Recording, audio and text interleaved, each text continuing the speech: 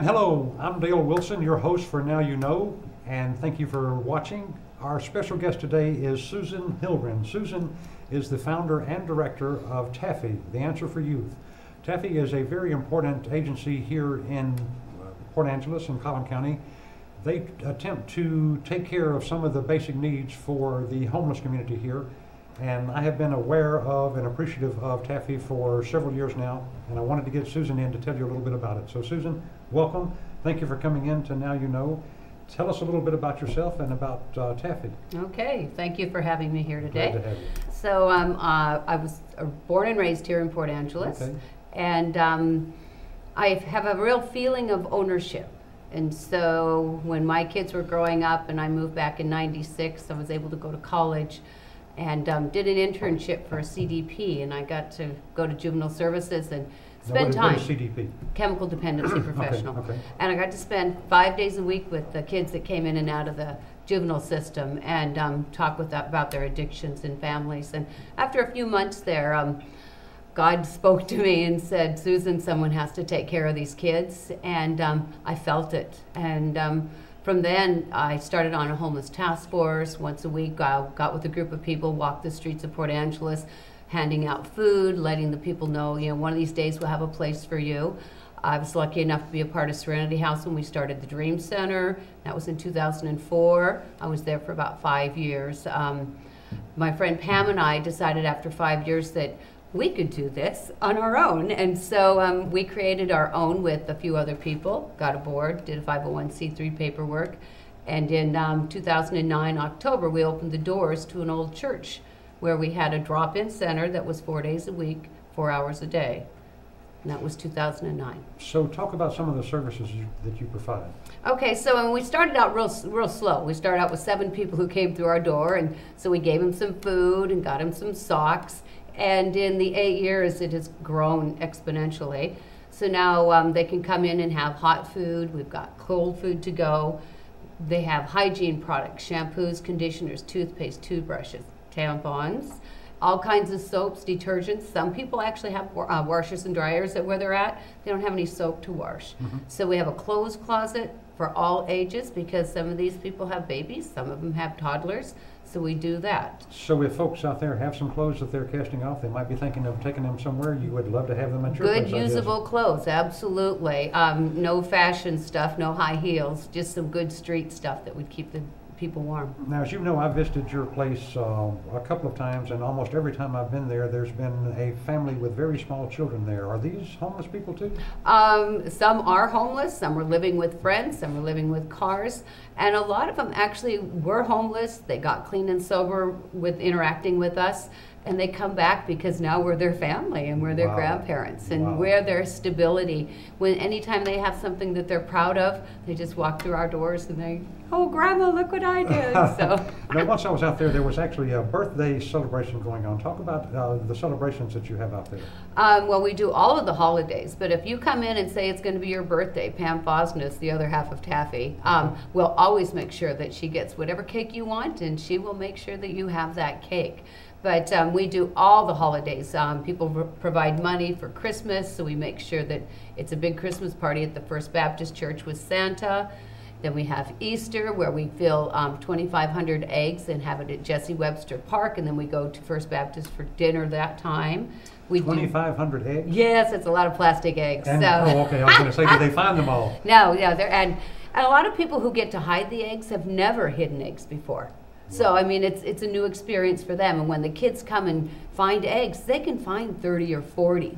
It's a big bunch, and they feel good. This is wonderful because I know coming from dysfunctional families, they may not get these celebrations and Easter egg hunts and Christmas presents. And tradition. And so you get to instill those traditions into their lives for them to carry on to them. Absolutely. 4th of July, we always do a parade, a float for the parade, and so everybody gets to help decorate it, and we do that. Thanksgiving, again, we're at the First Baptist Church. We do that. So funerals, anytime somebody passes away, if they don't have money, or if the kids, the family doesn't, we can even have the funeral at our place, or we'll find a place. We have paid for their clothing for the deceased, the food, the decorations. When somebody passes, everybody, it needs to happen, and it needs to happen respectfully and with love, and we do that. And we also do weddings. Wow, So that's great. if they're willing to get married, we're willing to do it. Terrific. I know you must have to have a lot of help with this, and I think you're the only actual staff member, so you must have a lot of volunteers. Talk about your volunteers. Absolutely. We probably have a good dozen solid volunteers. And when you offer to volunteer at TAFY, they say, well, what do you want me to do? And I say, you do whatever you want to do. You find your gift, because then you're going to be happy and you're going to be able to share that happiness with the clients. So we have some people who just come in and do dishes. We have some that maintain, Dwayne Morris maintains the clothing closet and does all the Goodwill runs, and he runs to Costco. Martin Shaughnessy, he's the wonderful man that gave us money to be able to buy our new building. Wow. And he's the recovery person. If you want to go to Reflections Counseling on a Tuesday or Thursday, he's the one who's going to pick you up and get you out there. He'll get you to a meeting. He'll meet you down at Department of Motor Vehicles if you want an ID. He's that running person. He loves to do that. And he loves to visit with the kids. And so he goes out when they're smoking and just kind of chats with them. And he's our hygiene person. So when you write a request for him that you need certain items, you put it on the razor board. blades, toothbrush, Any of those things, he goes and gets that, and he takes a little bag and he fills it up and gives it to you. And diapers of any sizes. Now, you just mentioned your new place. I've been there, and I really am pleased with what you've got going there. Tell them about your new place. Okay. Martin was nice enough to give us some money, and so in November we were able to buy it, and we were in the 26th of December, so we bought Gross's Nursery. So we're doing an $80,000 remodel with $20,000, so everybody's working for free. That's just kind of how we roll. And so upstairs we now have a clean and sober family room. So people who come in and eat downstairs and then have some young kids can go upstairs with a volunteer and just sit in a quiet space that has toys and it's safe. We have a kitchen up there that I hope that we are able to do cooking classes with stuff that they grow in the garden. Wow. And we have a nurse's room. Pam, who has been there with me the whole time, is a critical care nurse, and Betsy Wharton is just come on board. Mm-hmm. And so between those nurses, we always have a nurse on board. Wow, they that's can great. talk to the kids about their anxiety, about their issues, do wound care, talk about, what we want to do is divert you from going to the ER. If you come in and you've got something, and they can look at it, they can talk with you, they can get your symptoms and probably say, let's wait a while, or yeah, you need to go.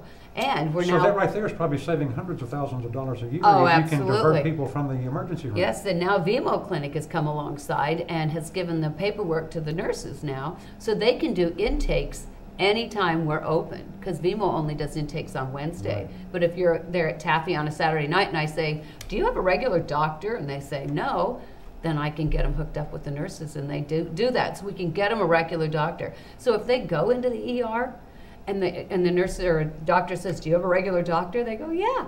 And they're bona fide. You know, they feel like a real person, and that's what it's about. And I'm sure you help them, the ones that come in for the first time, if they don't have identification or if they're not hooked up with a health insurance or something like that, I'm sure you can help them. Well, the get those things. VMO Clinic does the health insurance stuff, Okay. but the nurse gets connected. We will order birth certificates and pay for those. We do the identification, driver's license. We've done CPR classes, certification for CNAs we've paid for. We've done a couple of CDL. So you're actually getting them in the pipeline to go right back to work. Absolutely. If you come in and you need work clothes and we don't have anything upstairs, we'll meet you over at Goodwill and help you buy that.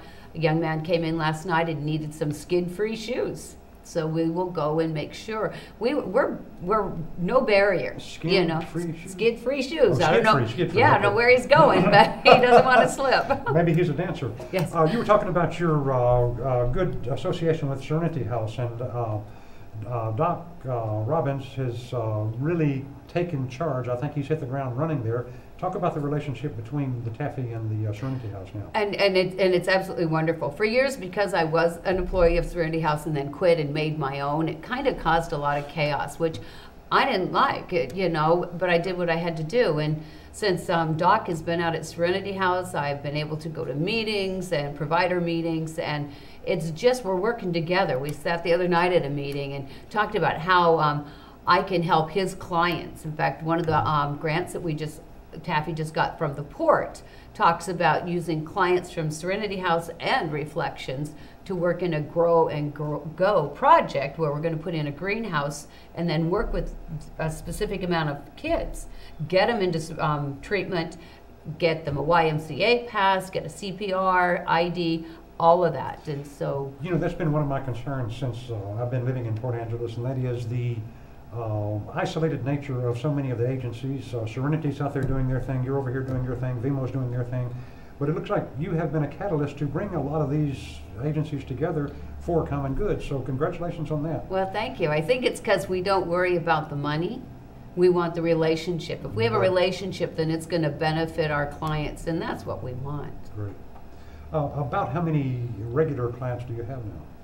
We probably have no less than 50 a day walk through the door. Some days it's been up to 80, but that's over 4 hours. So we never have probably 25 at a time. But 80 is a lot. That really stretches us. I want to thank you for your invitation to your open house this past Saturday, and I apologize I could not get free to be there, but I know my wife did, and she had some great reports on this. Tell us about your recent open house. Oh, it was on Saturday, and we had like 200 people, so I was just really excited. But they were able to come and see the whole project. We've got 2 great big ADA bathrooms that my husband's doing the remodel on. And so those are getting close to done. And outside we have a greenhouse, which has got starts that when we were at the Project Homeless Connect, and then also at the Kids Fest, we took seeds and dirt. And so the community got to plant some plants. And so those are actually germinating out in our greenhouse. We have a place for raised beds. We have in the ground gardens. And then Wayne Rodell will be selling plants and flowers to help sustain us financially. And that's kind of what we want to do. We want to be able to bring in money so we're not begging all the time because it takes money. And then also to be able to get the kids out there that are capable. Because you got to be careful who you put out there in your dirt. So we're going to come right back in just a moment and talk more about the garden center. So let's take a break and we'll be right back. Our guest today is Susan Hillgren, who is the founder and director of TAFY, The Answer for Youth. We'll be right back.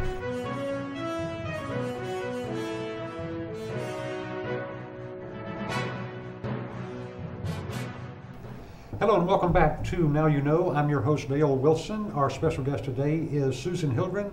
She is founder and director of The Answer for Youth, also known as TAFY. Tell me this, what are some of the challenges that TAFY faces, and I mean the ongoing challenges as well as the big challenges? What are some of those?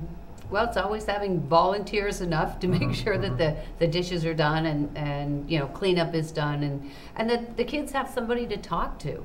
Because, just to volunteer, we need you to just come in and sometimes just sit and just listen. Yeah. To listen to their stories and validate their existence. That's a huge challenge because they all need to be important and they all need to be recognized.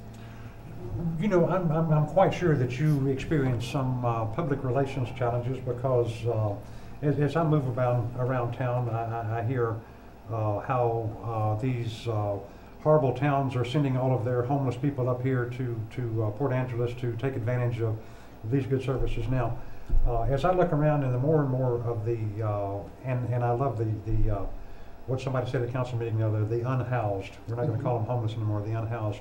All of them, not all of them, 90% of the ones I talked to grew up in Port Angeles, graduated high school in Port Angeles, had good jobs in Port Angeles, jobs went away in Port Angeles, and there just hasn't been jobs to replace them. So how do you overcome that stigma about all of these outsiders coming in here and taking up our services? It's frustrating because I know, I went to school with these kids as parents and grandparents. They are ours. And it just really frustrates me. And one of these days I'm going to take Jamie Weiskup and we're going to go walk and we're going to ask every business, do you import? Because I want to be able to go to the public and say, I've asked everybody. And everybody said no.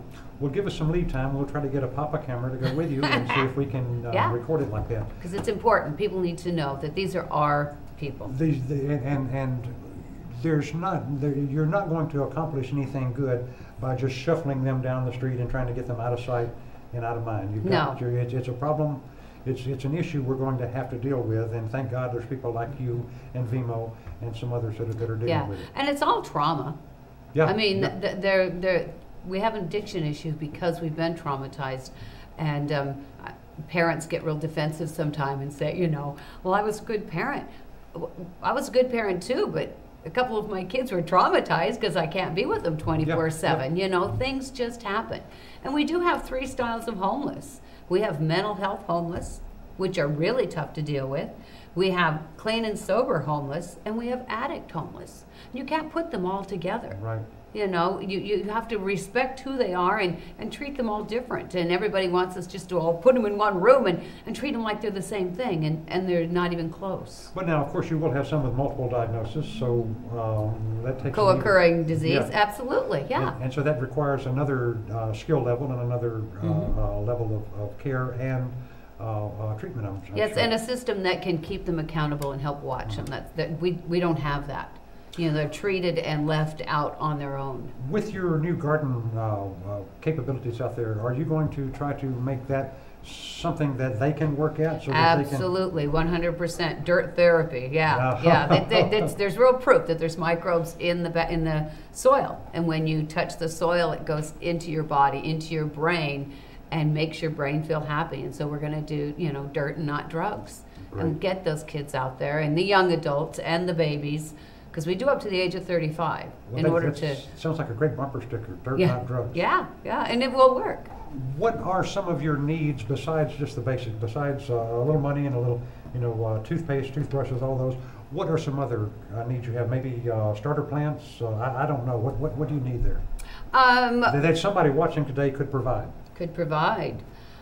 Well, I suppose raspberry plants, you know, strawberry plants, anything that you're digging up that's high quality, good stuff. Now, strawberries would be good money makers too. They could be. And just even for the kids to eat, it would be nice. So stuff that's quality like that, I suppose little baskets, you know, transplant things that we have, good soil, maybe a volunteer that wants to come in and do that with them, How you cool know. would that be to get a gardener volunteer that maybe you could contact Andrew May with the who is a professional horticulturist, and you know that might be something else. The nursery that was there before had ornamental horticulture, and somebody that could weigh in on some of that, because there are probably some opportunities to grow that sort of thing there too. Yeah, there'll be a lot of different stuff, and Wayne Rodell has taken care of us really just awesome. Well, you've got a great place there. And and Betsy Horton's a gardener, and Pam Fosness is a gardener, and Dwayne is a gardener. Betsy even has a pickle. Well, we're thinking about helping her grow pickles there, and then she can do the canning. So we don't know how far it can go, but we just know that it has to go somewhere, because what the United States has done with our homeless is we've kept them alive, but we haven't moved them to the next level, and that's where they need a level to go to. Now this is going to sound like an ignorant question. Do you actually grow pickles, or is there some other cucumber? The cucumbers. Yeah, and then you put them in a brine and make pickles. Thank you. I needed that. And I grew up in the country. I wasn't sure that. Recently, the City Council entertained, in fact, they're probably entertaining now, the idea of changing the zoning, which, as I read it, and my understanding of the theory behind it, is to try to keep the social service agencies out of sight. And of course, you know, there's the Health and Human Services right downtown. You've got the Lee Hotel downtown. You've got several service agencies that are right there. And my understanding is that they want to pass zoning issues to where these people will never be able to get a building permit to remodel or expand, because they're going to be out of code, the new code, and they're going to have to move. Now, what do you think about that? How is it affecting you, and what do you think about it overall? Well, it kind of frustrates me, because here I am doing a gift for Port Angeles by helping take care of these kids.